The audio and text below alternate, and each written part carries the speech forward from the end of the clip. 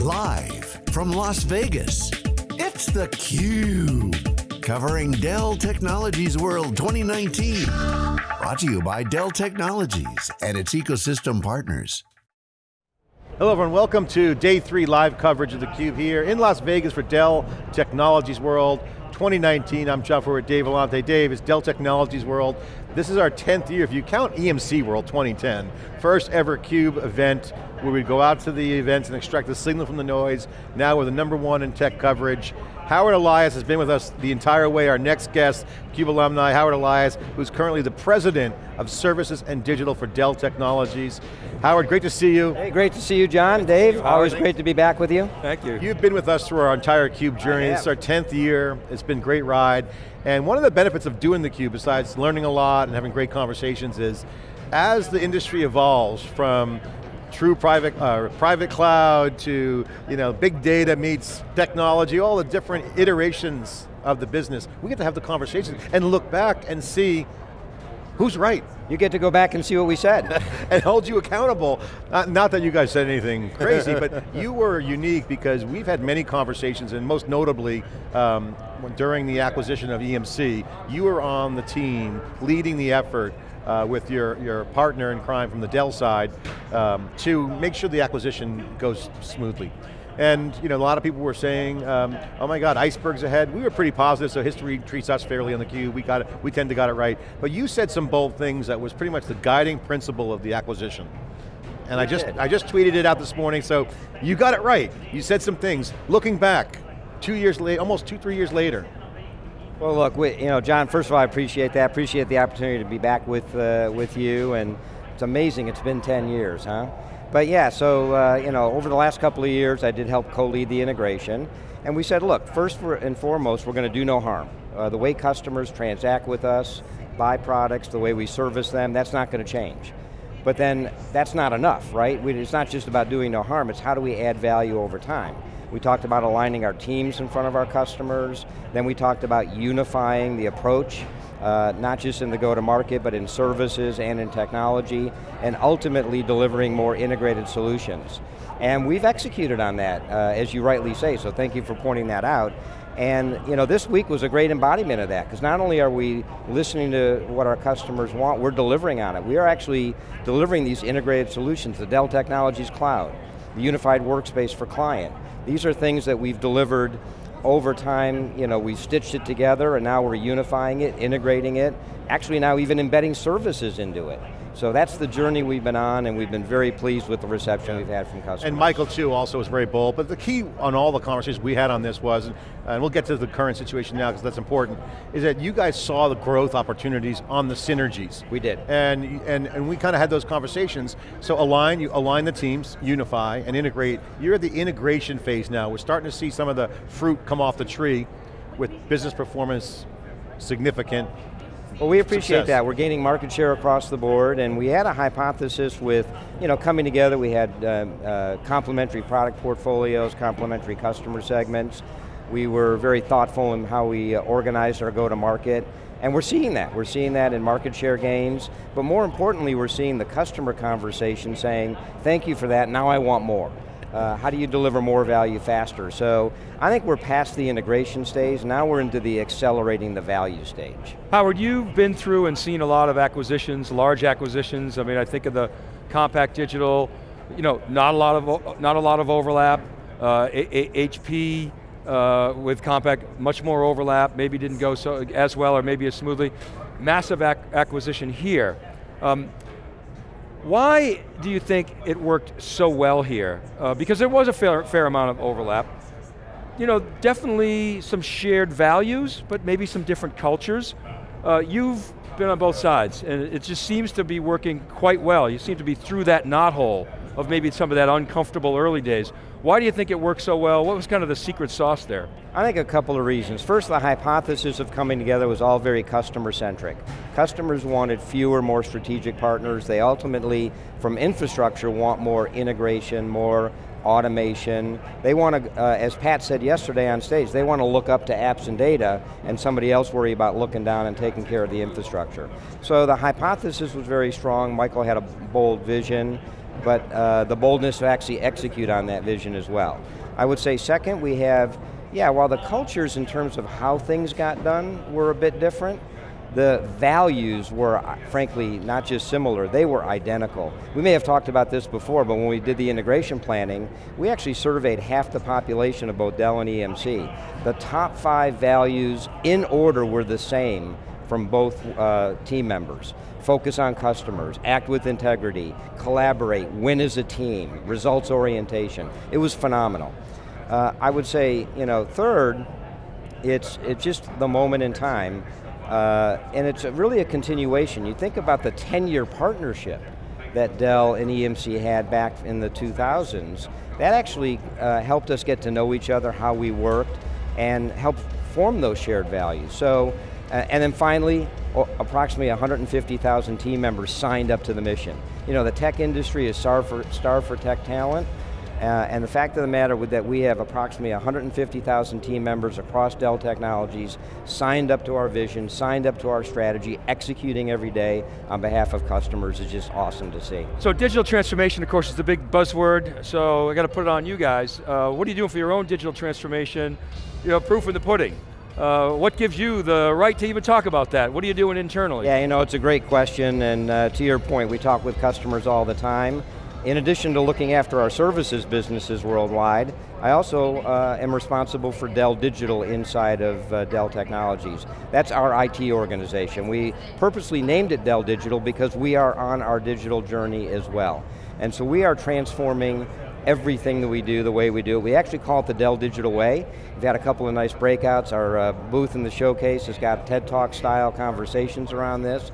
And it's really embracing this notion of agile, balanced teams, getting close to the business, actually the business in the dojo with our developers, moving more to a product orientation versus a project orientation, and it's really focused on outcomes.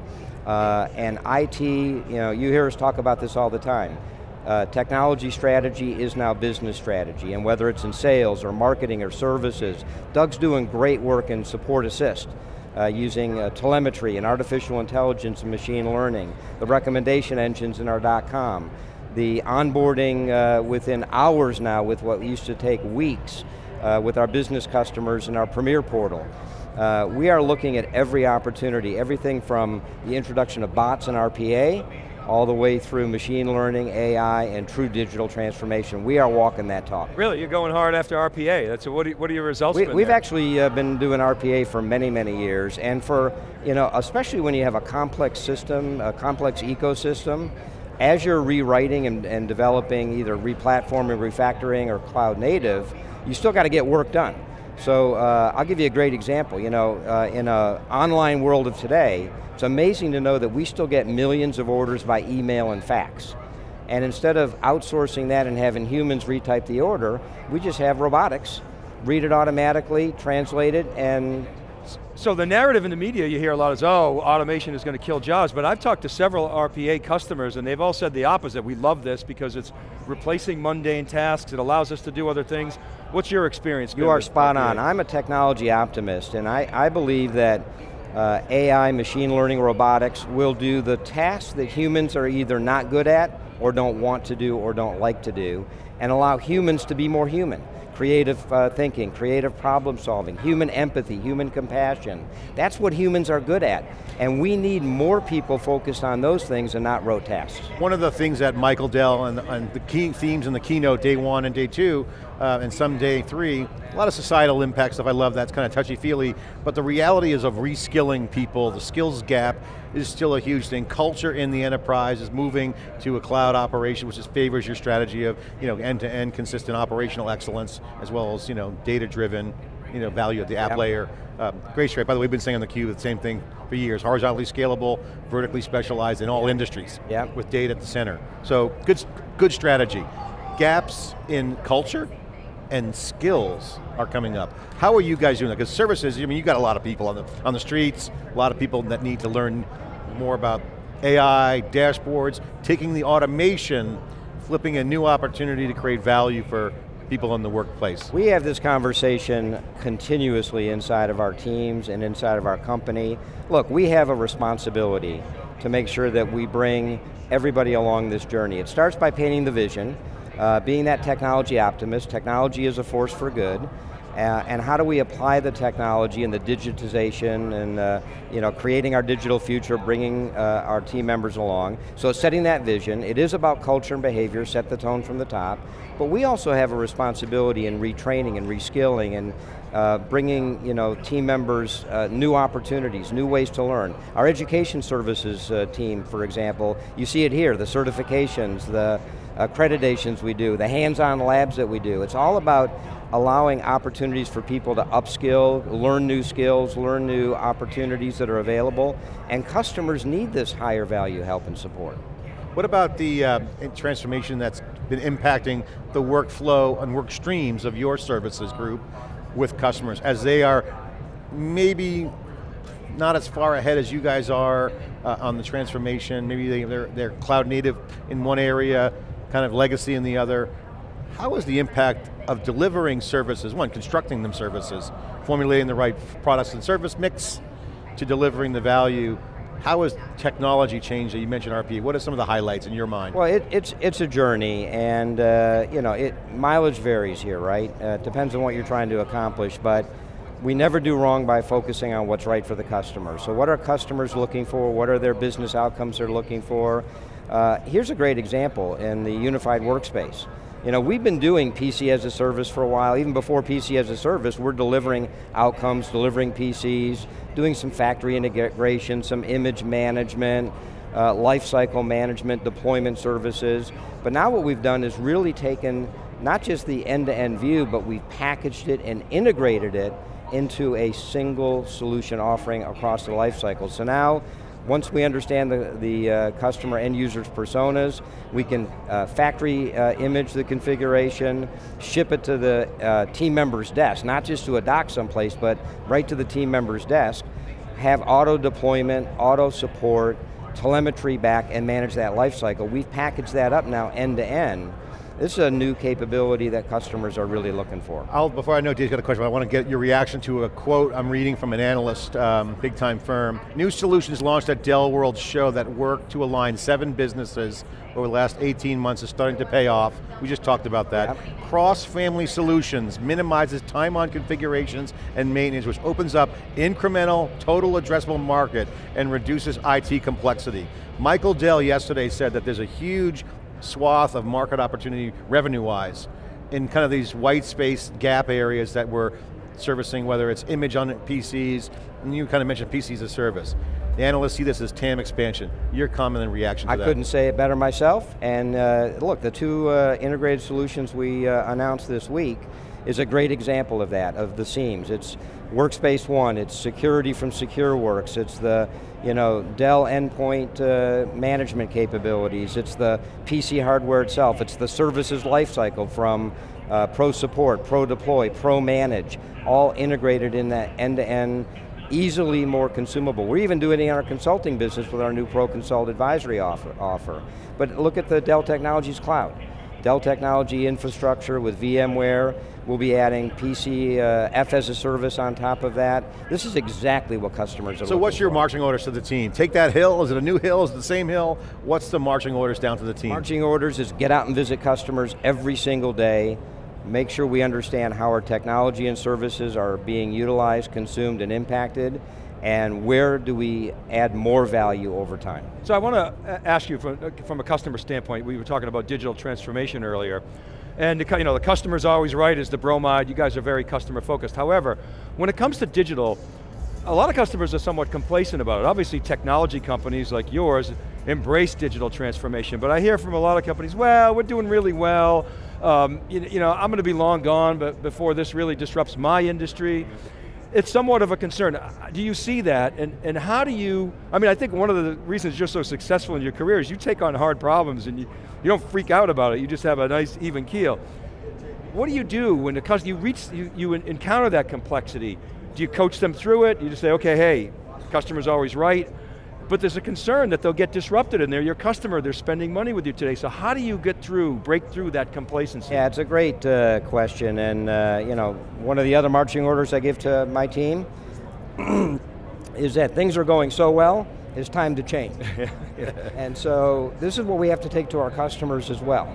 And look, we have to be respectful about it, but we also have to be truth-telling. And so we will meet with our customers, hear them out, and where they're doing well, we'll point it out, but where they're not, or where we've got different examples, we'll just lead by example, our own internal example, other customer examples, in a very respectful way, but in a very direct way, especially at the senior levels, where that's what they need to hear sometimes. So, do you have a question? Because I want to sort of switch topics a little bit. I want to follow up on the one problem statement I heard. It wasn't really announced as a problem statement, but it was a theme throughout all the breakout sessions and the keynotes, and you guys are aware of it, so it's not a surprise to the Dell senior people. You guys recognize that as things are going well on the acquisition and the integration, Dell Technologies, there's still a focus on still working better with customers, taking away the friction of doing business with Dell Technologies. It's a hard problem statement, you guys are working the problem. What's your view on that? Because we hear that from your customers and partners, we love working with Dell, we just got to make it easier. We still have more work to do. Actually, Karen Quintos and I are partnered up, our Chief Customer Officer, on ease of doing business. And look, we are a complex company. We have a lot of different business units, technologies, brands. We're working to bring them together in more integrated solutions like we saw this week, but we still can be complex sometimes in front of our customers, and we're working on that. It's a balance, because on the one hand, customers want more aligned, coordinated, sometimes single hand to shake, we get that, but the balance is they also want access to the right subject matter experts at the right time. And we don't want to inhibit that either way. So whether it's with our customers directly or with our partners, we're on that journey.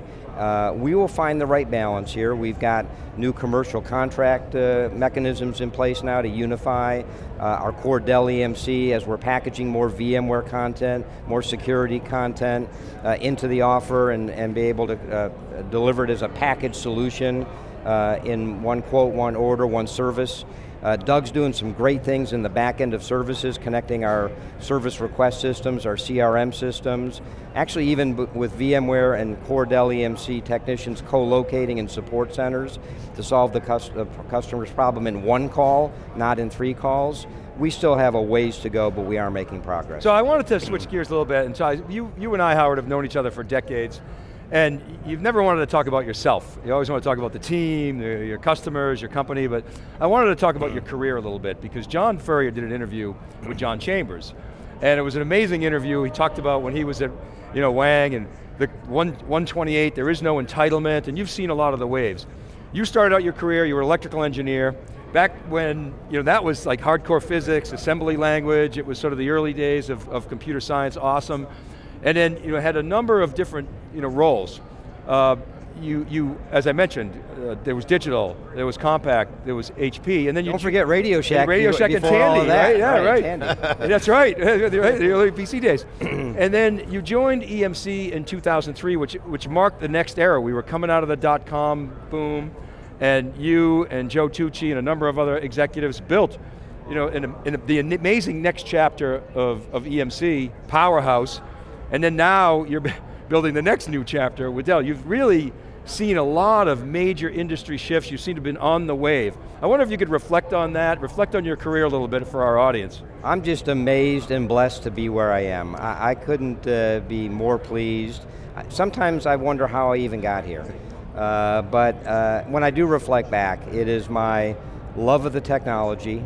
It's my love of what technology can do for businesses, for customers, for consumers, and frankly my love of the customer interaction. This is, from that first time in the Radio Shack retail store, and the parent coming in and learning about this new TRS-80, and I've heard about this and what does this really mean, and being able to help that person understand the use of the technology, how to make it happen for them. It has always given me great satisfaction, and so, from those early days, and I've worked with a lot of great people that I've just, listened and learned from over the time. But, when I mentor, people coming up in their career, I always say, look, it's not work if you get up every morning, you love what you do, you see the impact that you make, you like the people you're working with, you're making a little money and having some fun. And those things have always been true for me. I have been so lucky and so blessed in life to be able to have that be the case. And you're operational too. You understand how to make operations work, solve problems, as Dave pointed out. It's been a great career. My first basic program I wrote was on a TRS-80 in high school, so thank you for getting those out there. And then I actually bought a Tandy, not an IBM, with a 10 meg hard drive. There you go. And I bought my modem from PCs Unlimited, some small company that was selling modems at the time. Michael will remember those days. Howard, great to have you on theCUBE as obviously distinguished CUBE alumni. Great career, and always, we got it all documented. We have all the history. There you go. Calling the shots. Howard Elias, calling the future, predicting it and executing it, living the dream here on theCUBE. More CUBE coverage here at Dell Technology World after this short break.